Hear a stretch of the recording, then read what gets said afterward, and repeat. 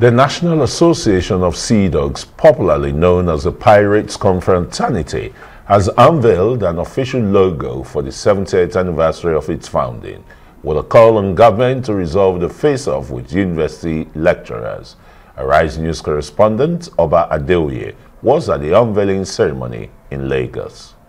Founded in 1952, the National Association of Sea Dogs, popularly known as the Pirates Confraternity, started as an advocacy group for the promotion of human rights and social justice on the campus of the then University College, now University of Ibadan in Nigeria. Today in Ikeja, Lagos, some members of the Pirates Confraternity gathered to present to the public their official logo for the celebration of their first 70 years as an organization.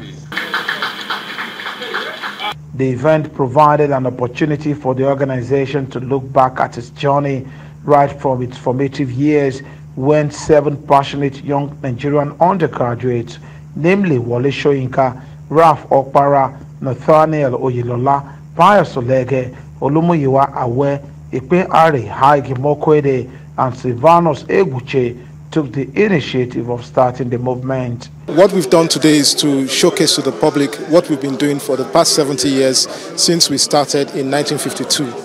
And the purpose of it is to highlight the various activities that we've done in the past as NAS, as Pirates Confraternity. We are a social advocacy organization, and we fight injustice wherever we see it.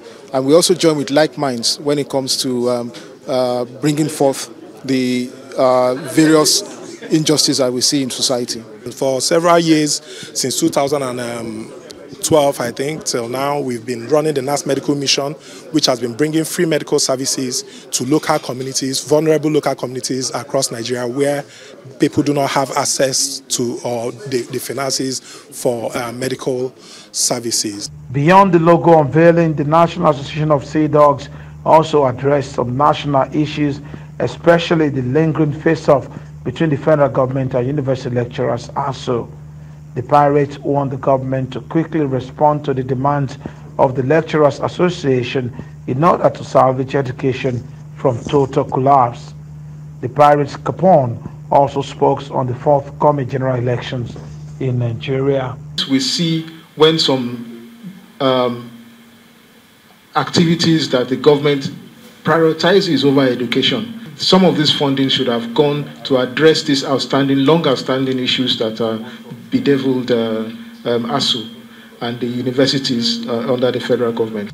The National Association of Sea Dogs also disclosed that it has a lineup of activities designed to celebrate its Platinum Jubilee in grand style.